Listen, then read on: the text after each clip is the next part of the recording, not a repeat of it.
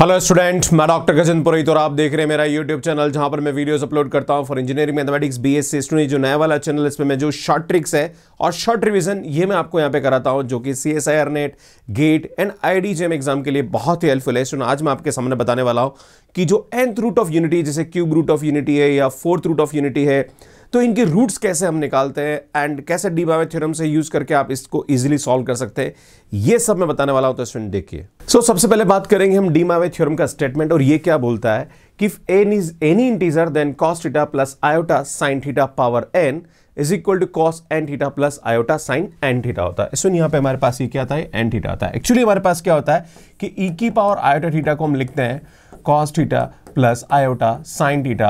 अगर मैं इसकी पावर n कर दूं तो यार कोई मतलब नहीं, इसकी पावर ये क्या होगा, आयोटा n थीटा हो जाएगा। That is equal to cos n theta plus iota sin n theta हो जाएगा।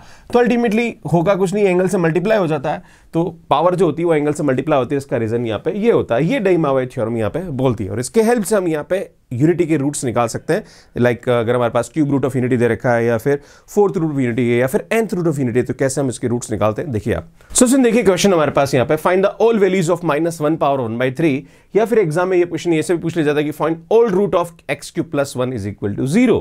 तो हम क्या करेंगे, अगर मैं ऐसे ये दे रखा हमारे पास, तो हम यहाँ पे क्या करेंगे, ये आएगा x cube is equal to -1, it implies x is equal to -1 power 1/3। अब हम जानते हैं cos और sin में ऐसी कौन सी एंगल होता है जिसपे ये -1 देता है, तो हम जानते हैं cos पाई है, 3 पाई है, 5 पाई है, 7 पाई, इन सब की वैल्यू क्या होती है, -1 होती है, राइट। तो मैं इसको ऐसा लिख सकता हूं, x इज इक्वल टू, मैं इसको ऐसा लिख सकता हूं cos 2r plus 1 pi plus iota sine 2r plus 1 पाई। मैं अगर ऐसा लिखूं पावर 1/3, तो हम जानते हैं साइन, ये तो हर पाई की वैल्यू क्या होती है, साइन की 0 होती है, और इसकी वैल्यू हम जानते हैं अगर r यहाँ पे हमारे पास क्या होता है, इंटीजर होता है, r की वैल्यू 1 2 3 रखेंगे आप, तो हमारे पास यहाँ पे जब 0 और 0 भी इंटीजर तो 0 भी आ सकता है ना, तो हमारे पास यहाँ पे पाई 2 पाई पाई 3 पाई एंड 5 पाई ऑड वैल्यूज मिलेगी, और ऑड वैल्यूज में हमारे पास -1 होता है। अब ये डी-मोइवरे थ्योरम लग सकती है, इसलिए 1/3 उठा के यहाँ रख दीजिए, तो यार हमारे पास इसकी वैल्यू क्या आएगी, ये 1/3 एंगल में आ जाएगा, तो cos ये आएगा 2r प्लस 1/3 पाई, है ना, प्लस आयोटा साइन ये आएगा हमारे पास 2r प्लस 1 पाई बाय 3 आ जाएगा। क्लियर है। अब हम जानते हैं, सबसे पहले हम यहाँ पे क्या करते हैं, r की वैल्यू 0 रखते हैं, है ना, हम रूट निकाल रहे हैं, तो यहाँ पे हमारे पास x 0 आ जाएगा, पहला रूट आ जाएगा, राइट। तो x1 ले लो, ज़्यादा अच्छा रहेगा, है ना। फर्स्ट रूट क्या आएगा, क्योंकि जैसे जैसे हम r की वैल्यू निकाल रखते जाएंगे वैसे वैसे रूट्स निकल जाएंगे, राइट। तो r की वैल्यू 0 रखेंगे तो हमारे पास इसकी वैल्यू आएगी cos π/3 प्लस आयोटा साइन π/3 हो जाएगा, राइट। हम जानते हैं cos π/3 की वैल्यू हमारे पास क्या होती है, √3 1/2 होता है, और ये हमारे पास साइन π/3 जो होता है वो √3/2 होता है, राइट। तो हम जानते हैं कि x1 इज इक्वल टू ये आएगा हमारे पास 1/2 प्लस आयोटा ये आएगा हमारे पास √3/2, है ना। तो हमारे पास ये वैल्यू आ जाएगी, इसको हम लिखेंगे तो 1 प्लस आयोटा √3/2 हो जाएगा, राइट। इसी टाइप से हम r की वैल्यू 1 रखते हैं, जब 1 रखेंगे तो हमारे पास सेकंड रूट आ जाएगा इसका, 1 रखेंगे तो क्या आएगा, सुनिए यहाँ पे 2 प्लस 1 3 हो जाएगा, 3 से 3 कैंसिल, तो ये आएगा cos pi plus iota sine pi हो जाएगा, राइट। और हम जानते हैं कि जैसे 1 रखा है यहाँ पे, तो 3/3 1 कैंसिल हो रहा है ना, मैं ये वैल्यू उठा के यहाँ रख रहे हैं, राइट, है ना, x के अंदर। क्लियर। तो हम यहाँ पे क्या करेंगे, cos पाई की वैल्यू -1 साइन पाई 0 हो जाएगा, तो हमारे पास एक और जो रूट होगा वो हमारे पास क्या आएगा, -1 आएगा। तो एक रूट ये आ रहा है, दूसरा रूट हमारे पास ये आ रहा है ना। अब तीसरा रूट, जब r की वैल्यू हम यहाँ पे रखेंगे 2, जब 2 रखेंगे तो थर्ड रूट हमारे पास क्या आएगा, 2 रखेंगे तो ये आ जाएगा हमारे पास 4 5, है ना। तो ये आएगा cos 5 π/3 प्लस आयोटा साइन 5 π/3 हो जाएगा, राइट।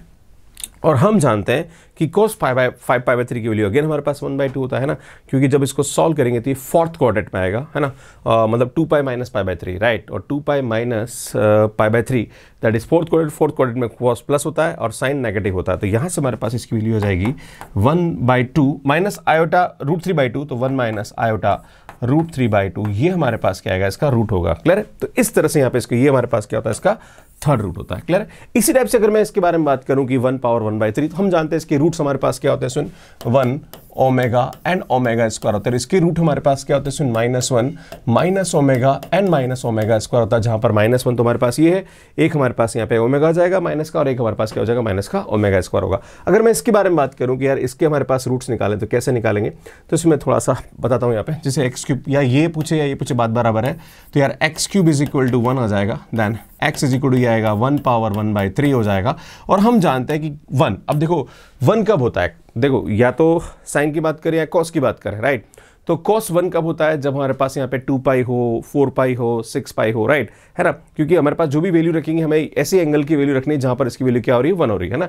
क्योंकि देखो आप बोलोगे सर साइन भी तो हो सकता है ना, पर जैसे साइन में वैल्यू रखोगे यहाँ पे आयोटा आ जाएगा, हमें आयोटा नहीं चाहिए, हमें तो रियल नंबर चाहिए, राइट। तो हमें कॉस की वैल्यू देखनी पड़ेगी, कॉस किस वैल्यू पे 1 होता है, राइट। तो कॉस हमारे पास यहाँ पे इवन पाई पे 1 होता है, राइट। तो हम क्या करेंगे यहाँ पे हमारे पास इसकी वैल्यू हो जाएगी cos 2r pi plus iota sine, ये आएगा 2r पाई, पावर हमारे पास क्या होगा, इसमें 1/3 हो जाएगा।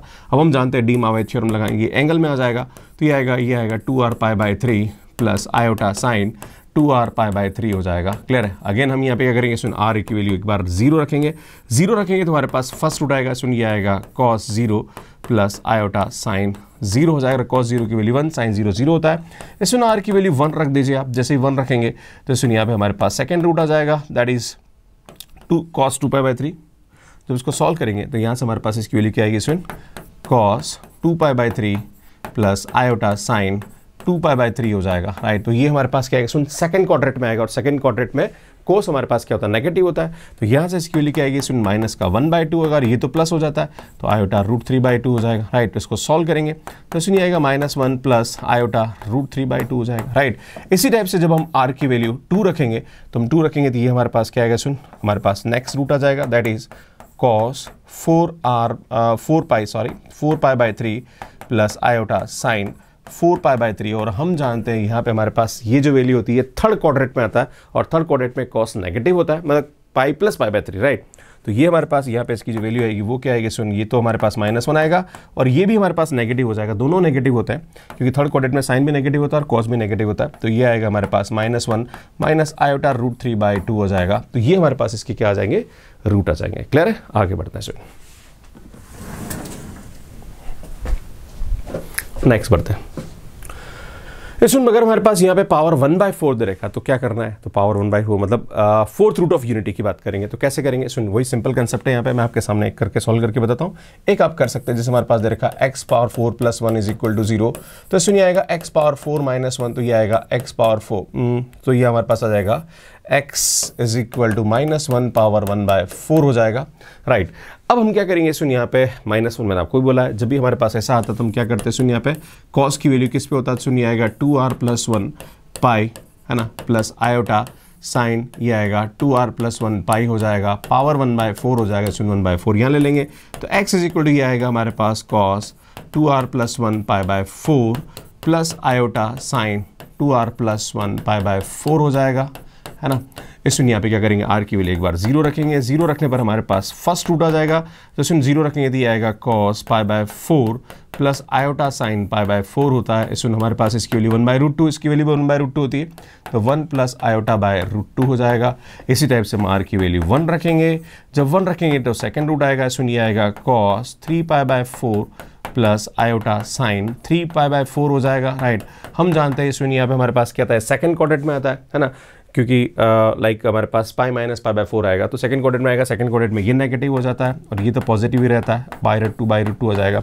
इसी टाइप से जब हम r की वैल्यू 2 रखेंगे तो सुनिए हमारे पास x3 आ जाएगा, तो ये आएगा 2 रखेंगे तो ये आएगा हमारे पास 5π/4, है ना, 5π/4 प्लस आयोटा साइन 5π/4 होगा, तो सुनिए हमारे पास थर्ड क्वाड्रेंट में आता है और थर्ड क्वाड्रेंट में दोनों ही नेगेटिव होते हैं, तो सुनिए आएगा हमारे पास -1 माइनस आयोटा /√2 हो जाएगा। अगर हम बात करें r की वैल्यू 3 के बारे में, तो 3 रखेंगे तो 6 और 1 7, तो ये आएगा x4 = cos 7π/4 plus iota sine 7π/4। सुनिए फोर्थ क्वाड्रेंट आता है, फोर्थ क्वाड्रेंट में cos प्लस का होता है, तो ये 1 हो जाएगा और ये आयोटा तो नेगेटिव ही रहेगा, तो ये आएगा। तो ये हमारे पास चारों क्या होते हैं, इसके रूट होते हैं। इसी टाइप से आप इसके रूट भी बहुत इजीली निकाल सकते हैं। क्लियर है। तो सुन ये मैंने आपको समझाने की कोशिश करी, यहाँ तो आप समझ, ये तो आप बहुत इजीली निकाल सकते हैं। आप बोलोगे गुरुजी आप इसको करेंगे, तो ये तो हमें मालूम है x² - 1 x² + 1 आएगा = 0, तो सर x = +-1 एंड +- आयोटा आता है। अगर आपको ये मेथड यूज़ करके निकालना तो मैं आपको बता सकता हूँ, इस मेथड से भी हम इजीली कर सकते हैं। जैसे कैसे करेंगे, है ना, तो सुन हमारे पास यहाँ पे क्या आएगा, ये आएगा x पावर 4 1 = 1, तो यार x = 1 पावर 1/4 हो जाएगा यहाँ पे। और हम जानते हैं 1 कब आता है, जब हमारे पास यहाँ पे 2n पाई होता है, cos 2n पाई या 2r पाई, right.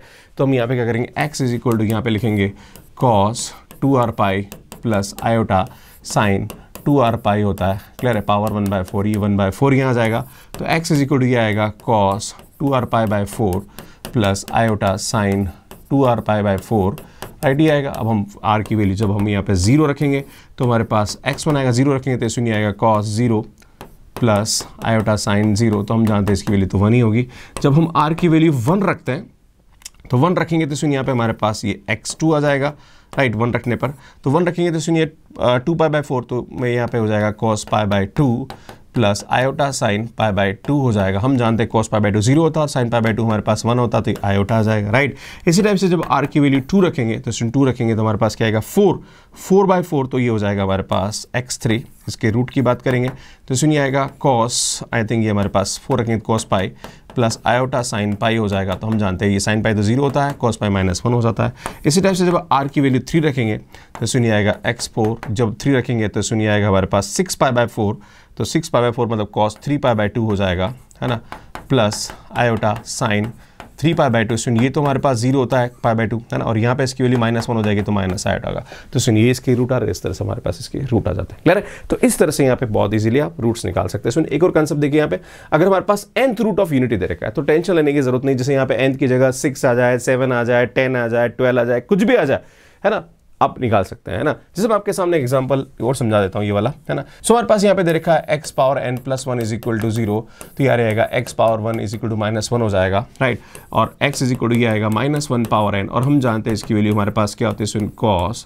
2r plus 1 pi plus iota sine 2r plus 1 पाई हो जाएगा power n, and then x is equal to ये आएगा हमारे पास cos 2r plus 1 pi upon n, है ना, प्लस आयोटा साइन ये आएगा 2r plus 1 pi upon n आएगा। ऐसे ही फिर हम r की वैल्यू 0 1 2 3 रखते जाएंगे अप टू n, हमारे पास यहाँ पे nth रूट आ जाएंगे, क्लियर है।